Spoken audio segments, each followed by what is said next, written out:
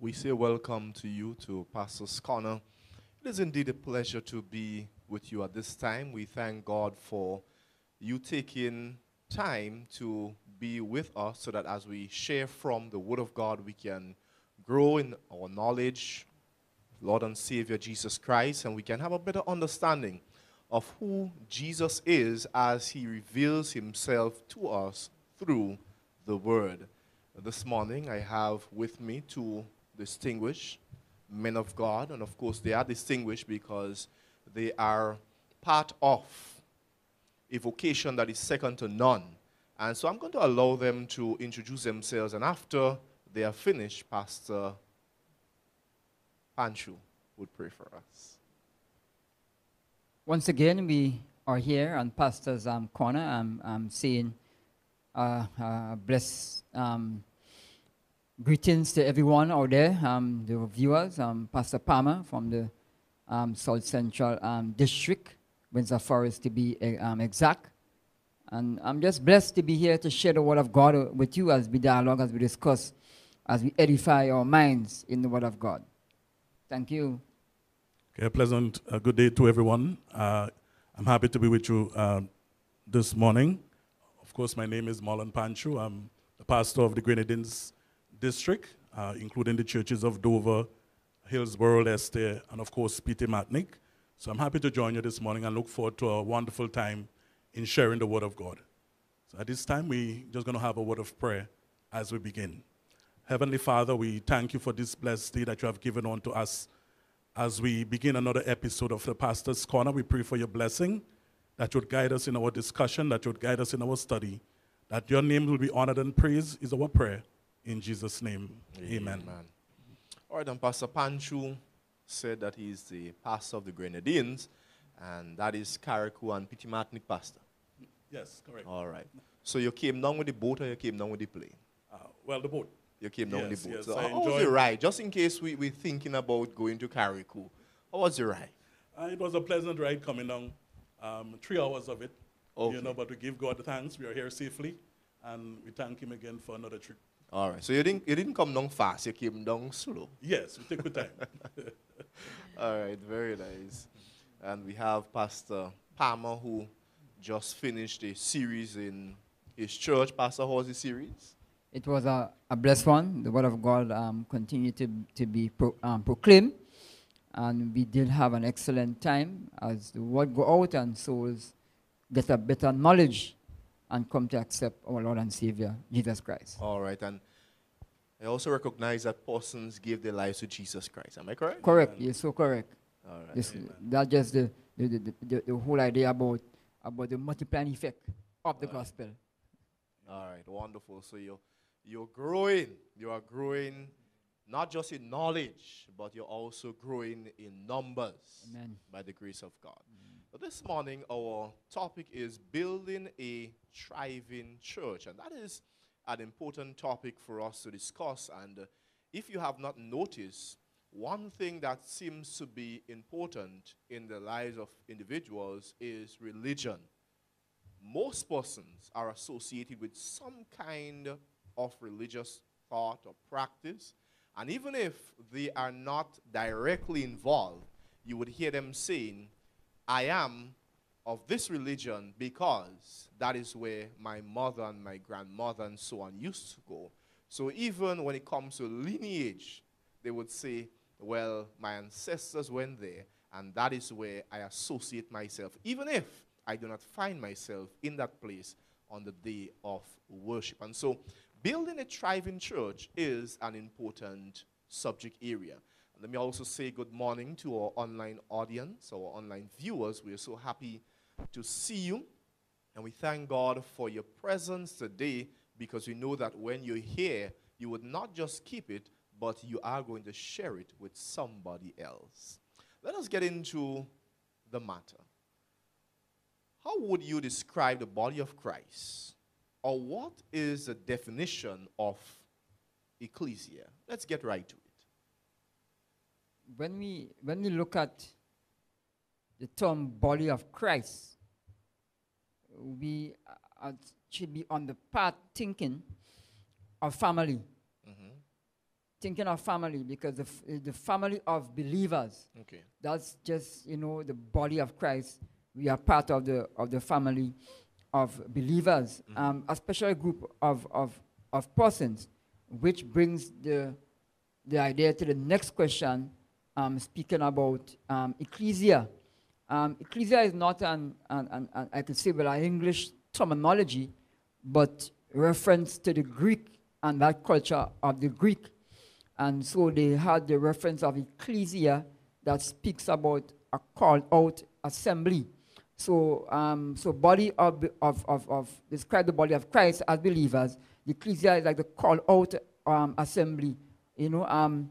Just to read a text from 1 Peter 2 and verse 9, it says here, but ye are chosen generation, a royal priesthood, and holy nation, a peculiar people that should show forth the praises of him who have called you out of darkness into his marvelous light. Okay. So when we speak about ecclesia, we're speaking about called out and from darkness into light. So, yes, you're in the world. We all in the world. And as the gospel is being preached, we are being called out from sinful practices that might affect us, or actually not might, affecting us in our life. So we are called out from sin, and it's, like alcohol and drinking and adultery and fornication and false doctrine and all these things. So we getting a clearer light as we call us from darkness into God's marvelous light. All right. Very nice. One of the other aspects I want us to consider is the fact that when we consider the church, especially when we consider the word ecclesia, it takes beyond the church building. It's beyond the four walls of the church. It's beyond the architectural beauty of the physical building, and it's making reference to the believer who have given up the ways of the world, given up the pleasures of the world, as Pastor Palmer was making reference to, and have accepted the light of God's word. And so ecclesia, again, when you consider the Greek root of that word, usually they have the large councils, and whenever you have an important decision to be made, they will select a representation from that council.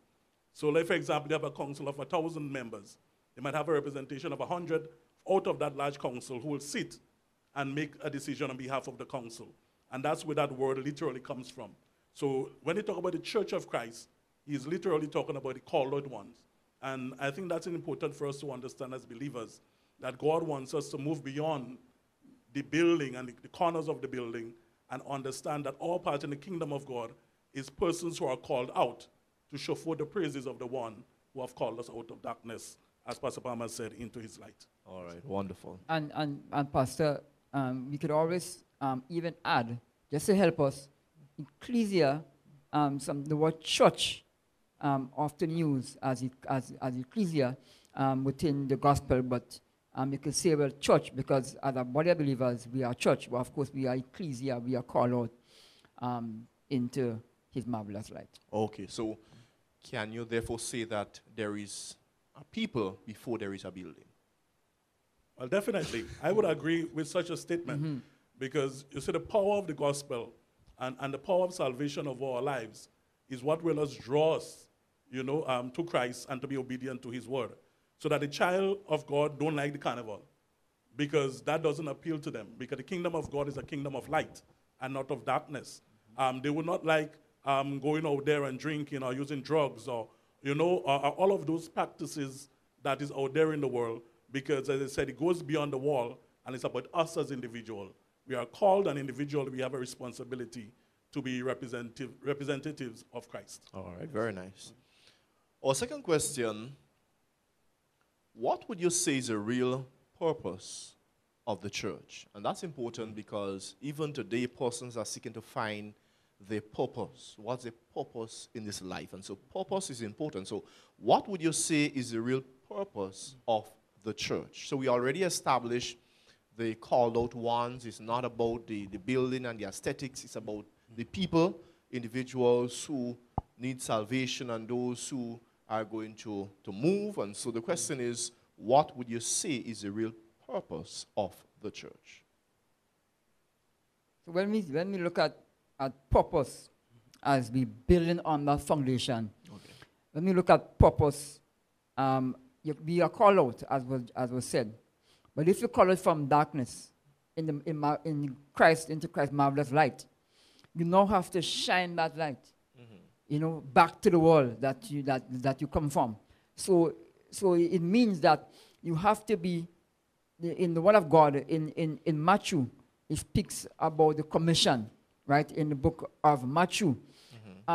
So I can just quickly turn to it for you as I point you to God's word in Matthew chapter 28. Okay. And it speaks about, and Jesus spoke unto them, saying, all authority has been given to me in heaven and earth. Go therefore, call out, and make disciples of all nations, baptizing them in the name of the Father, Son, and the Holy Spirit. So we are called now to proclaim the gospel. We have a mission. We have a commission with a mission to proclaim the good news of salvation, because the church purpose is to be a lighthouse. I'm keeping with the same context: darkness, light. Now we have to be a lighthouse unto them out there. So we have that role to be a lighthouse out there. Just to read for you, there is a quote from famous author E.G. White, taken from the book Acts of the Apostles, chapter 1, and it says here that the church is God's appointed agency for the salvation of men. It was organized for service, and its mission is to carry the gospel to the world, purpose of the church. From the beginning, it has been God's plan that through his church shall be reflected to the world his fullness and his sufficiency, purpose. The members of the church, those whom he has called out of darkness into his marvelous light, or to show forth his glory. The church is the repository of the riches of the grace of Christ. And through the church, as the reading is saying, and through the church, and through the church will eventually be made manifest even to the principalities and powers in heavenly places, the final and full display of the love of God. Wonderful, wonderful.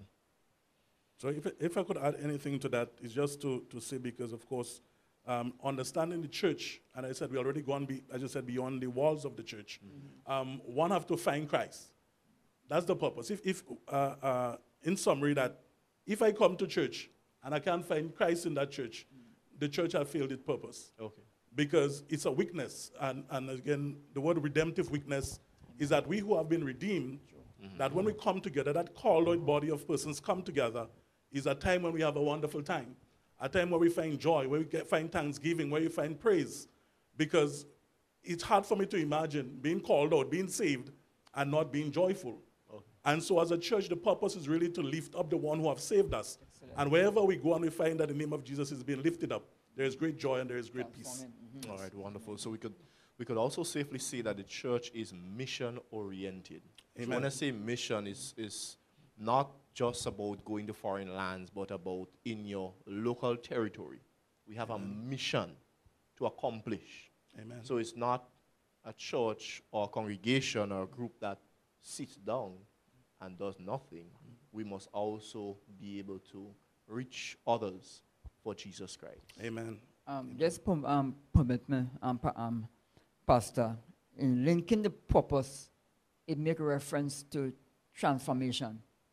The church Christ transform us, but the church will help us that aspect of being transformed as we spread the gospel of Christ. Okay, very nice.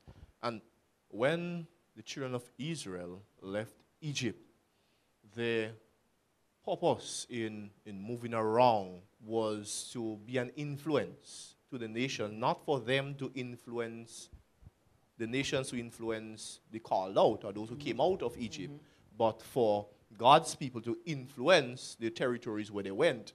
But of course, we saw differently, and there are consequences when it happens the other way around, when the world, so to speak, influences the purpose-driven church, or what is supposed to be the purpose-driven church, then the church finds itself in a different place and position, both morally, spiritually, and otherwise. So it is really supposed to be the church influencing the world. Amen. True. Okay. Amen. Do you think it is possible for all Christians in the body of Christ to unite to achieve this purpose. So you already established purpose in terms of the church. So do you believe that it's possible for all Christians in the body of Christ to unite to achieve this purpose? And we have text here from John 17:11. So we're going to go there, and also verse 21. So let's go there and let's see what it says. It says, "Now I am no longer in the world, but these are in the world, and I come to you, Holy Father." He says, "Keep through your name those whom you have given me, that they may be one as we are."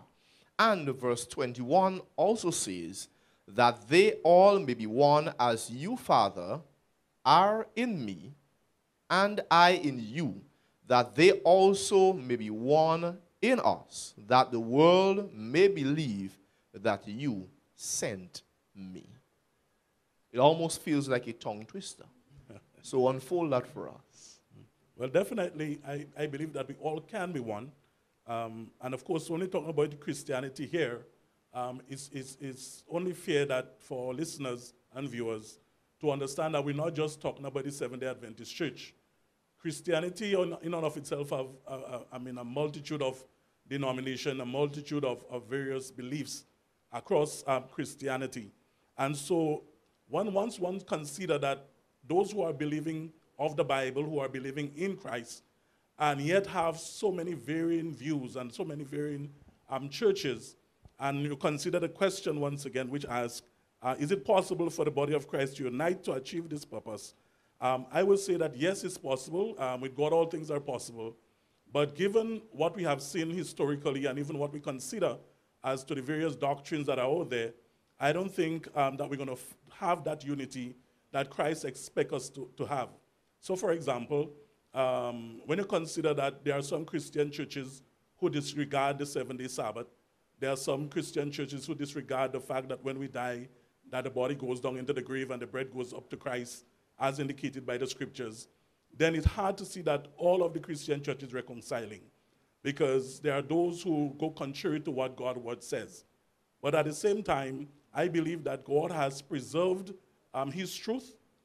There is those who believe on that thus said the Lord, and who build their faith on that thus said the Lord 100%. And so within the context of that, considering Christianity generally, I don't think that it will be achieved, because there is an enemy of souls, and of course, that enemy goes in, he sows discord, he goes in, he sows false doctrine, he goes in and he blinds the mind of the people to the word of God.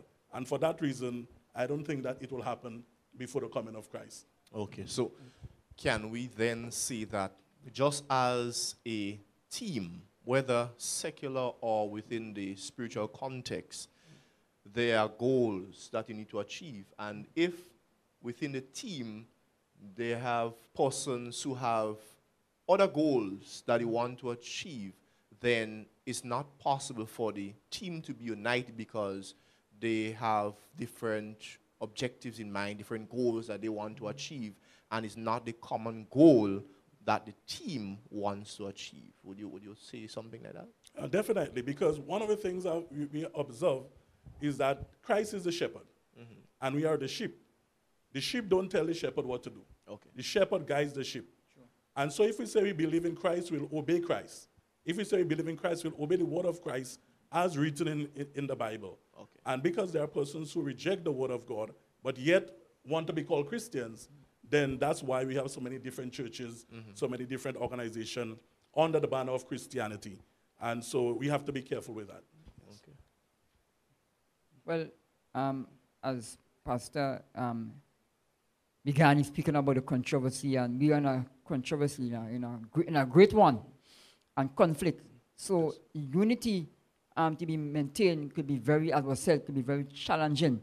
Even from within someone's own local church. Okay. They can have a lot of discord, even within one own local church. So we're speaking here both in terms of all Christians and even from your own local church, because of this conflict that we are in this controversy with God. all things are possible. But when men have their own ideas and, as you said, their own goals and what they want to achieve, then that could have a lot of negative effects. Because some persons, they might thinking, look, my aim is to gain a lot of money. How can I have a church and, my aim is to gain money. So their mindset is unity, but unity for their own self. Or sometimes the doctrine may not be in harmony with the word of God. So you can have a lot of conflict arising there. So yes, in God it's possible, but humanly thinking, it could be a real challenge. Okay. And I believe also when it comes to that whole word in here, in the body of Christ, to unite, it has to be where the principles are lined up properly. So it can be a case where some persons are infringing on and treading on principle that upholds or stands within the Word of God, which is a revelation of Jesus Christ. So if there are Christians and Christian denominations who are infringing on and they are seeking to erode the Word of God, which is a revelation of Jesus Christ, then it means that unity would be difficult in that sense, because all principles and so must be matched up nicely so that we can have this cohesive nature existing within the body of Christ. All right, well spoken.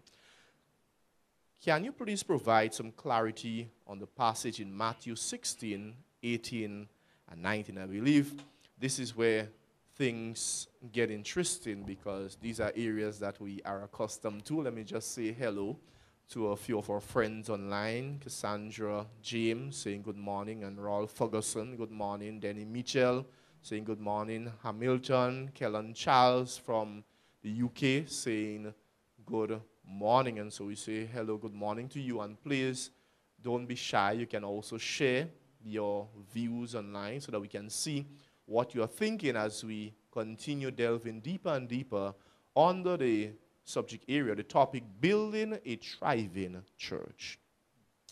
So can you please provide some clarity on the passage in Matthew 16, 18, and 19? And I'll read it for you.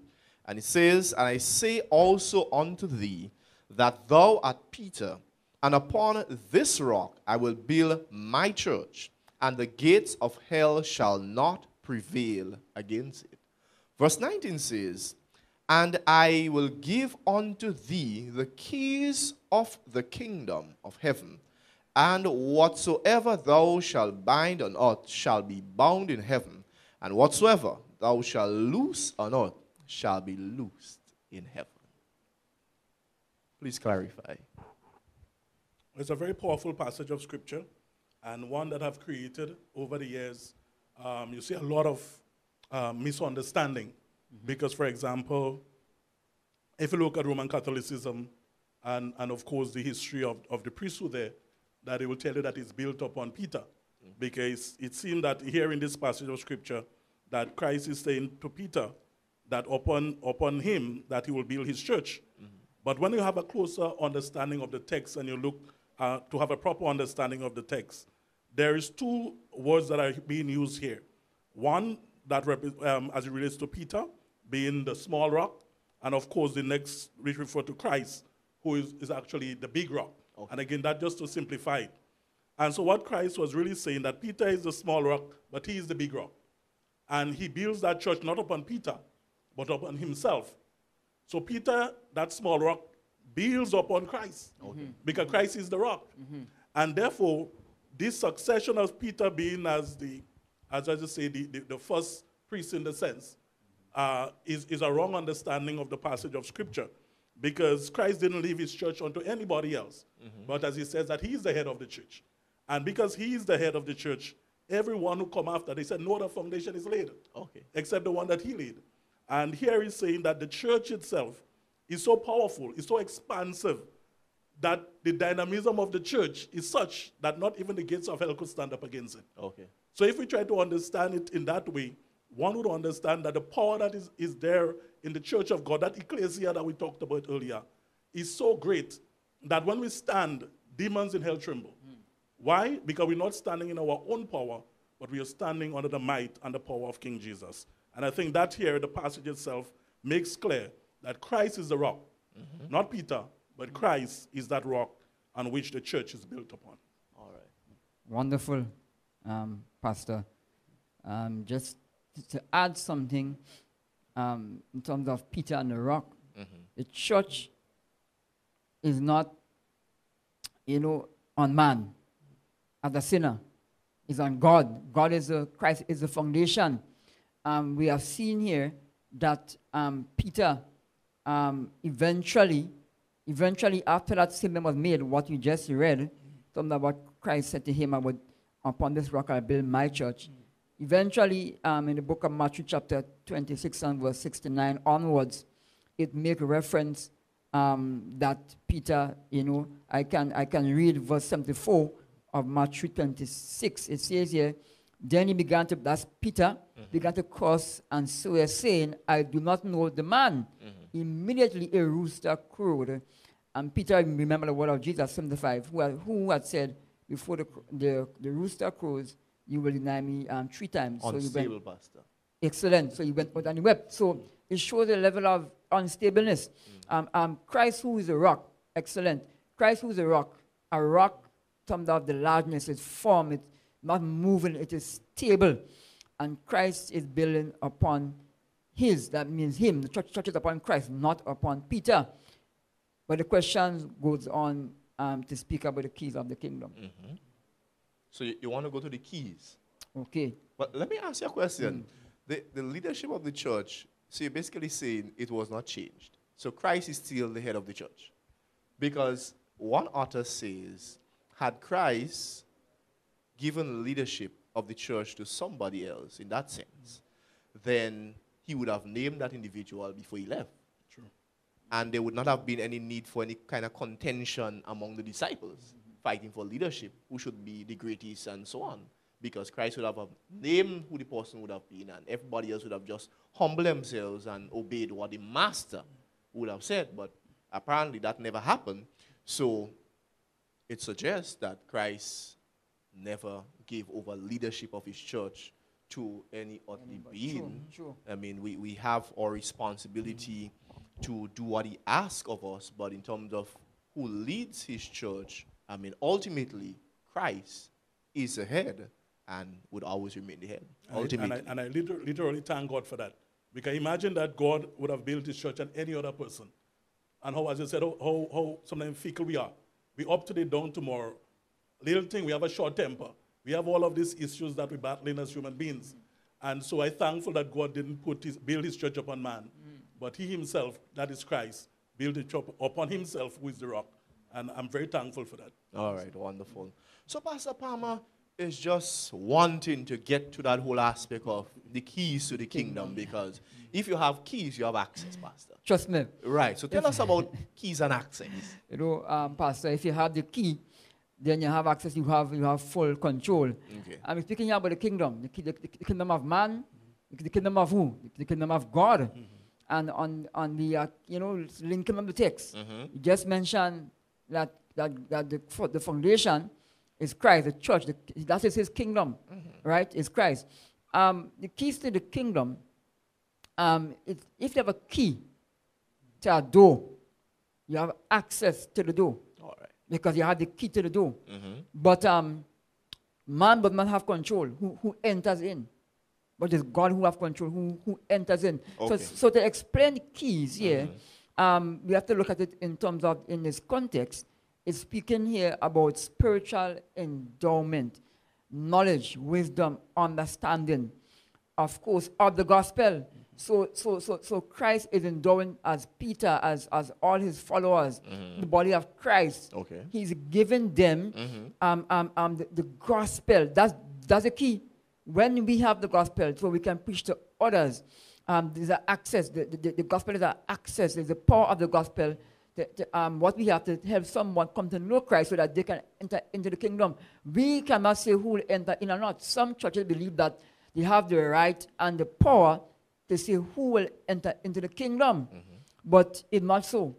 We just have a role as the key with the gospel through the Holy Spirit, that we have been empowered through the Holy Spirit by the gospel to tell others about. So the gospel is the key.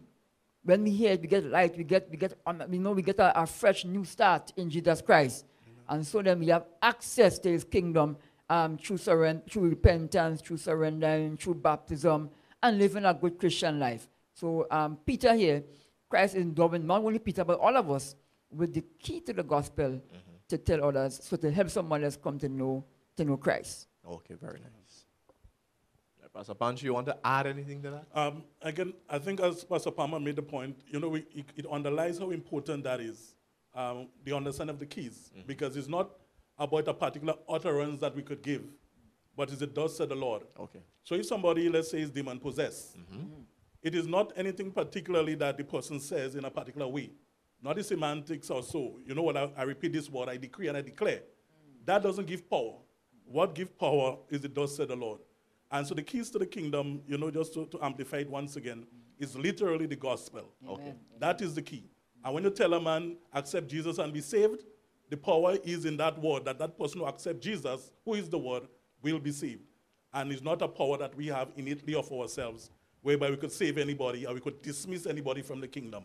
But the keys to that kingdom, that power that Christ had, that he could look to the blind and open eyes, or to the cripple and make them walk, or even speaking to the dead cave of Lazarus, and Lazarus got power, is the power of the gospel. And that is the keys of the kingdom. All right, very nice. So we have access to heaven through Jesus Christ, through his words. When we understand who he is and what he expects of us, and we do accordingly as the Holy Spirit empowers us, then we have that privilege and opportunity to be surrendered, submitted, and of course, our names are written in the Lamb's Book of Life. And when the roll is called up yonder, we will be there. Amen. All right, at this time, we are going to take a short break, and we're going to take a few ads, and we'll get back to you as it relates to building a thriving church. So let's break for an ad or two. From the Youth Department of the Grenada Conference of Seventh-day Adventists is the Festival of the Arts in an explosion of praise. Join the excitement as talents from across the island are displayed in music, drama, poetry, instrumentals, and the arts. Every district will be represented in this flamboyant symphony of praise. Festival of the Arts. Don't miss it. Life Department of the Grenada Conference of Seventh-day Adventists presents GPS God-Powered Singles. We are inviting all SDA singles throughout Grenada to join us at the Spice Basket on September 10th, 2022 at 9 a.m. It will be a grand experience as you learn how to maximize your single season, start healthy relationships, and partake in our Get to Know You session. You can't afford to miss this. See you there. Stop and pray. Members, leaders, and prayer intercessors, join the prayer ministries of the Grenada Conference of Seventh-day Adventists for our annual prayer motorcade on Sabbath, 24th September from 9 a.m.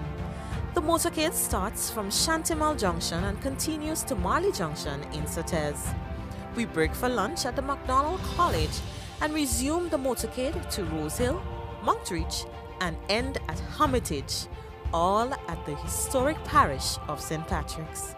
Come with hearts concentrated as we lift the name of Jesus and be blessed with lovely singing, powerful preaching, literature distribution, and fervent intercessory prayers. Remember, it will be a DSAP experience. Drive, stop, and pray. Join us with your buses, cars, and vans as we journey through St. Patrick's in gospel ministry, stopping at every point for concentrated periods of ministry, evangelism, and intercession. It will be spiritually impactful. Let's be there.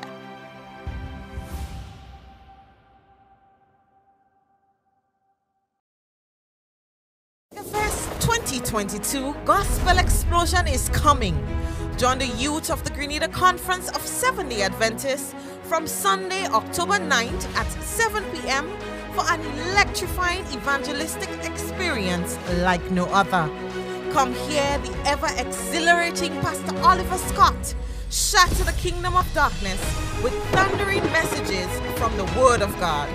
If we've never needed the Lord before, we sure do need Him now. Come, find hope in the midst of your pain. We say welcome back to Pastor's Corner, where we are discussing building a thriving church. So if you have a church or you are part of a congregation, part of the brotherhood, sisterhood of believers, then you would want to hear what we have to say coming up. And so that question is, what are the characteristics of a thriving church? In other words, how do you know that your church is looking good and doing good? Well, we're speaking about church and growth and body of Christ. So the question asking in terms of, well, what are some of the, how can you tell that a church is really, thriving, is really growing? Mm-hmm. There are many different things that you can link to that, but I will try and focus on some key ones. To me, for instance, you have to have strong leadership in a church. Mm-hmm. That is a good factor to know that the church is growing, strong leadership, because the leadership, it helps to keep the church together. It helps to maintain the doctrine, because they're using the word of God and they're guiding the young people, good leaders, guiding them so that they can develop into, better Christians. And not even the young ones, but the senior ones too, who may not be so versed in the word of God. So the leadership will guide. Of course, Christ is the shepherd. He's a key leader that guides along the church. If a church has to grow, as Christ must be the shepherd. So if a church not having Christ as the shepherd, that's a problem. Also, the church has to be active in the local community. Of course, there can be missionary work too, but you know that there's growth when the church is active. There is give them a food basket and hampers and back to school supplies. So the church seeing you, they are visible, so that you're seeing you, they know that you are there in the community with the believers. And just to give you one quick one, the church will grow by making disciples. The Bible gives us in Matthew 28, 18, 19, and 20, in light of go forth and make disciples, teach and baptize and make. You have to be making disciples as you demonstrate area of growth. So as you make disciples, you are doing Bible reading, you are preaching, you are praying, you are growing in Christ Jesus. Okay, very nice. Earlier on, we mentioned the aspect of the ecclesia, which is the church, and its mission. Okay. And a thriving church also must be mission-oriented. What is the mission? To tell the world of Christ. So a thriving church, and again, just echoing what Pastor Palmer said, the presence of God must be there. You must know, it's unquestionable, because there is love, there is care, there is forgiveness. That community itself of believers share characteristic that is beyond, like let's say you have a sports club. It's beyond that. And we just looked at the keys of the kingdom. Imagine that you have the keys of the kingdom, which is the word of God. It means that you could break up any stronghold. Whether it's a physical ailment, whether it's a family issue, whether it's a money issue, whether it's a health issue, within this community of believers in a thriving church, you're going to find that there is always healing. And people often say, well, Pastor doesn't have deliverance services or anointing services or healing services. Okay. But the truth is that those aspects of healing and those aspects of deliverance is not a show. It is not you coming and the pastor lay hand on you and you fall down in our feet, and you say, okay, well, I was slain in the spirit. But it's a deeper transformation of your life, whereby you understand that I pray to God to heal me of this particular ailment according to his will. So he may not heal me, but what he does, he gives me peace. And he gave me the assurance that he have never left me and he will never forsake me. So I bear my crucible, as we have been studying recently, with a certain level of ease and understanding, because now I've cast all my cares upon him. So the thriving church is that community where that presence of God, the presence of His Word, the presence of His love. And again, as Pastor Palmer said earlier, service is also a key part of it. And I think that it's undeniable that whenever the presence of God is there, then the church will always be striving. All right, very nice. And of course, when it comes to church growth, it could either be qualitative or quantitative.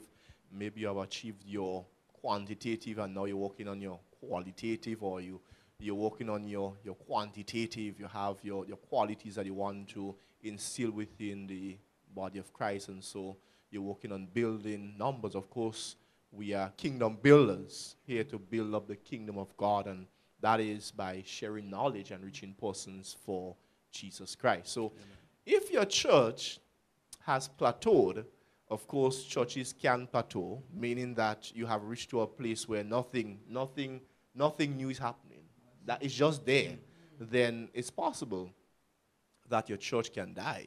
And you may say, is that even a reality? Of course, look around. There are churches that have closed down because, yes, there was no growth, and so it would have plateaued. And then if no drastic measures were taken, then death would have been the result. So even today, as we look at our congregations, that is something that we have to take into consideration in terms of our qualitative and quantitative growth, because it would spell whether or not we are actually fulfilling our mission, especially as Seventh-day Adventists. All right. What about this question here? Does the Bible provide any guidance as to how to build and grow a fruitful congregation? The Word of God is our, like a map, our guide to help us. Mm-hmm. So, of course, the Bible will give guidelines how to build and grow. Mm-hmm. It may not be itemized, list one, item 1, 2, 3, but when you peruse the Word of God, when you examine the Word of God, mm-hmm, you get an evidence from here and there that will help you to know well how to build and how to grow a fruitful church. All right. There are some pointers, that we can look at as being fruitful from the Bible: prayer, fasting, teaching, reaching, nurturing, discipleship. I'll give you some two texts, just to back up some of these points. Mm-hmm. But the Bible speaks about teaching, speak about reaching others. Christ reached others, he reached as I normally say at times, he reached the beggar man, the rich man, the poor man, the thief. He reached them, the lame, the sick, demon possessed, those who was, have all kind of problems and ailments. Christ reached them. So nurture. Mm-hmm. There's a text, Mark 6 and verse 34. It says, and Jesus, when he came out, saw much people and was moved with compassion, mm-hmm, right? Fruitfulness, what guidance? The church have to have compassion. Move with compassion toward them, because they were as sheep not having a shepherd. And he began to, this is the key here, he began to teach them many things. All right. So there's a guidance as you build. You have to teach them many things, not just one aspect, but the whole Bible. And there's other text, the book of Acts. Acts is a wonderful book that give us evidence of how to, as a church, grow. Yes. Acts chapter 2, my last text, and verse 42, it says here, and they continue steadfastly in the apostles' doctrine and fellowship, and in breaking of bread, and in prayers. So getting examples here, as a church to be fruitful and grow, there should be fellowship, the good doctrine. There should be, as the Bible said, breaking of bread and prayers. Prayers is key as a church grows. So there's evidence in the Bible what we can apply to have a wonderful church. All right. And Pastor, they say fellowship and they say swallowship, So you got to come together to praise them. God, and amen, then come together to enjoy yourself. Praise the Lord. All right. So fun and social activities. I guess nothing is wrong when the people of God come together and without the jacket and tie, and they could have a good time in Jesus' name, because we all social beings also. Amen. All right. And one of the aspects I'm also looking at here is that coming out of the pandemic, there's a greater need that we preserve, those elements in terms of helping the church to strive. Mm-hmm. One of the things that we have seen and, of course, observe is that there are many who have yet to return to their various congregations. And again, some will say that they are worshiping online. Some will say that, they're not ready to come out as yet. But when we consider the ecclesia, that the church itself, again, we're saying that it's more expansive than the physical building, but there's also a requirement from us individually. Okay. Because we are witnesses, and we are witnesses of the redemptive work of Christ. And we cannot be witnesses if we light our candle and put it under a bushel. Okay. We can't cover down our light and still want it to shine. Okay. And so the only how our lights to be shine, we have to be seen. The church have to be visible. Okay. And so the only how to be visible is to also have service.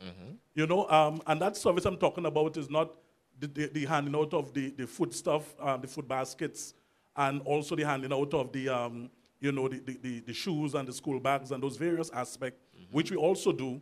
But service itself of keeping the church doors open. Okay. Because the church door stands as a witness to everyone who passes by. Okay. And so sometimes a church might find, well, the attendance is not great, or the community is not regular at service, and they may feel that they're not fulfilling a function. But the truth is that every time the church door is open, whether it's on a Sabbath day or a Sunday night service or Wednesday night service, it stands as a witness to those around, so that the thirsty traveler, the person who is losing hope, the person who is looking for answers, at that point in time, once the church door is open, have an opportunity to come to Christ through the simple act of having the church doors open. And so I think a striving church and one that represents the kingdom of God must keep its doors open also. All right. Okay, very nice. And of course, during COVID, the open door wasn't the literal open door again. Yes. I mean, we had to find other methods and avenues by which we could get the word out, not just to our people alone, but everybody else that had a thirst and a wanting for the word of God during that period. And thank God he provided the online means. Thank God for technology and for the internet and the World Wide Web. And we also say thank you for your contributions that you have been making towards these programs so that we can continue by the grace of God.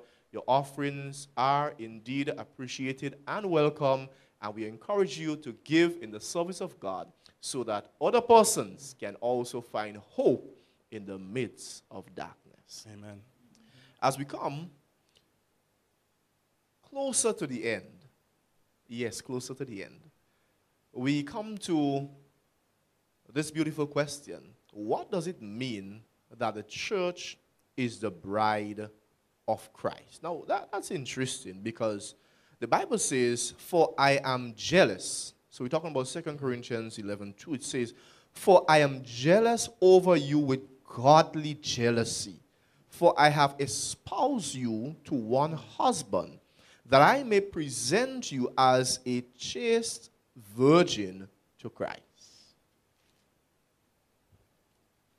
The church is the bride of Christ. How beautiful. Well, the text, as a word that the term say, the church is a bride of Christ. All right. For those who have that experience in terms of the bride, Okay. when you in that position, that the person is central to your eyes. Okay. Okay. The person is Alright. close to you. All right. You know, you are in constant contact with the person. Okay. You care for the person. So the text is saying here that the church is the bride of Christ. Yeah. There are examples from the Word of God. I read one earlier. We read one earlier from 1 Peter 2:9. Okay. But he a chosen generation, a royal priesthood, a holy nation, a peculiar people, that he should forth the praises of God, of him who called you out of darkness into his marvelous light. Correct. So the text is saying here that God sees the church as special, as peculiar, as the apple of his eye, you know, always in view. Then in the book of Revelation, look at chapter 1 and 2, you can scan it, that it speaks about the candlesticks and, you know, and God himself among the church. So he's not away from the church. He is, you know, some have the idea that God just, the church there and he gone, or he made the altar and he gone. No. A bride to Christ is always close by. You don't want to have a bride and she, you know, like male thinking to me, she's gone some far away and not close to you. Your bride should be close to you. You notice the sense of of importance. Amen, amen, He's amen. placing an emphasis that he's placing on those Amen. points here. I found that a change in his demeanor as we got to this part of We're giving clarity to the text. Okay, Pastor. okay. Go ahead, Amen. Pastor. Go ahead. So I paused for a while and I just saying that just showed that the bride is special in his sight. Amen. So we must be a part of the church of God so Christ can have that specialness. Because let me bring it home to us now that yes, the church, but we are part of that church called out, and God wants to have us in his view at all time. Because there's an enemy trying to take us out, but God have our back and he's watching over us. All right, very Amen. nice. Amen. And again, it's so powerful that God love is what it is. And, as Sister White says, that the church itself is a God's appointed agency for the salvation of man. And so imagine that you have the love of God, which is so great that it has shined to all men. And God have to entrust that work to his church. All right. That's why he's guarded so jealously, as the Bible says. Because he don't want us to come with corrupt doctrine or corrupt teachings. He don't Very want us to nice. come because man cannot be saved through corrupt doctrine. The only way man can be saved is through the truth of God's word. Very nice. And that's why it's so important that Christ himself hold his church in such high regard. And that's why he said that not one dot or one tittle shall be removed from his word. Because he knows that the church of Christ is built upon that same word, which is Jesus Christ himself. Yeah, And so very we just have to keep, pressing on. Pastor Palmer have something important to add, so I'll just allow him to do just that. Pastor Pantry, your point is wonderful. Yeah. Because when we say bride, that the doctrine, Christ making sure Purity that of the the purity of the doctrine, Yeah. nobody come and Yeah. infiltrate that. Is a oneness, is a love, is a unity. So Christ guarding the doctrine of the church. Because sometimes there are persons out there, they are wolf in sheep clothing, and they come in all kind of false concept and doctrine. So Christ making sure that his eyes is upon his bride, his church. Amen. All right, very nice, Pastor Palmer. Very nice. How does unity impact the body of Christ? How does unity impact the body of Christ? I'll go back to an earlier part of our discussion, that where we said that, and I'm going to take the first part, and Pastor Palmer will take the next part. Disunity among Christians. I'm talking about in the general sense. You have Pentecostal, you have Baptist, you have Roman Catholics, you have Seventh-day Adventists, you have Methodists, and Anglican, and so many other variation of the Christian belief under that umbrella of Christianity. And persons are looking on and they're saying, but if you have a Bible, why you have all of these various beliefs under the banner of Christianity? And so that sometimes keeps people away. Because the time they get to understand who Jesus is, they look at that disunity and they say, well, you all can believe in the same Bible, in the same God, and have so many different teaching. Okay. So once this disunity itself causes many persons to lose sight of Christ because they see all of these various beliefs under the banner of Christianity. So it does negatively affect the spreading of the gospel. All right, very nice. Wonderful.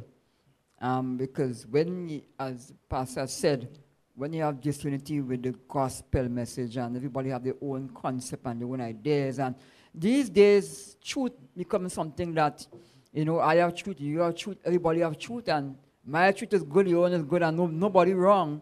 But that could have a level of this unity that could affect the body of Christ. Okay. So disunity in light of, as Pastor Pantry said, the gospel, in terms of what you read, that could cause. So some of the effects, you could have stagnation within the body of Christ. Okay. Once you have disunity, you could have discord among, like, all you have is speak about growth.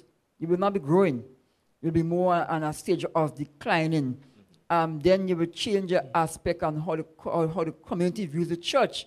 You see, when we have all things in common and in oneness and that unity, it should impact the church in a positive manner. So like the people in the community, that they will see the church as a true light bearer. They will see love and unity coming out from there. So that is key. It can impact the church when we not, of course, in anything where there's no unity, there could be a lot of problems and discord, which God would not. But it come back to the evil one. He's a mastermind behind that. trying to create all of that discord. And it happened with him, in heaven. And he was thrown out with others. So in Christ, you can gain a lot and have unity. All right, very nice. And of course, there's a perfect example when it comes to unity and disunity with the Tower of Babel. When they were in one accord and they knew what they wanted to accomplish. They were building and building and building. They were establishing an earthly kingdom of glory and honor to themselves. And Christ saw it differently. That was not the purpose that he placed them there for. They were to disperse themselves and to make Christ known to the other places around, and to establish themselves around and so on. But they thought it different, to do differently.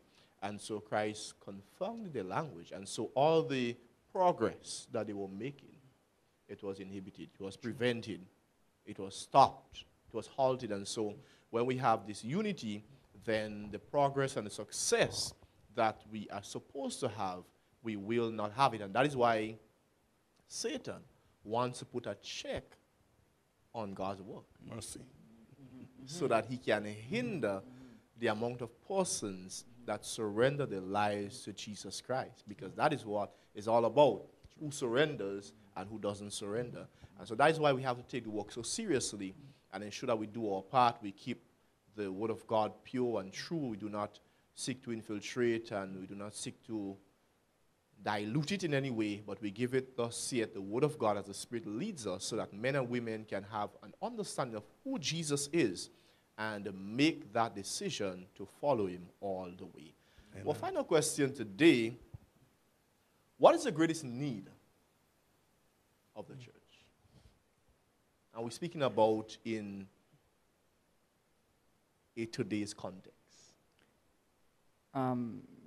Briefly, I'll just say here, there could be many different needs. That might not be the greatest one, but it's come to mind a Holy Spirit consecrated person. Heart that is Holy Spirit driven and consecrated. Let me just take a text. Matthew 22 verse 37. Holy Spirit consecrated hearts for God. Matthew 22 and verse 37 says, Jesus said unto him, Thou shalt love the Lord thy God with all thy heart, with all thy soul, and with all thy mind. That's what the church needs today. All right. Amen. And I'll just add also that, it's rather interesting that now that we are in the last days, at any time Jesus could come, and the church is faced with so much issues.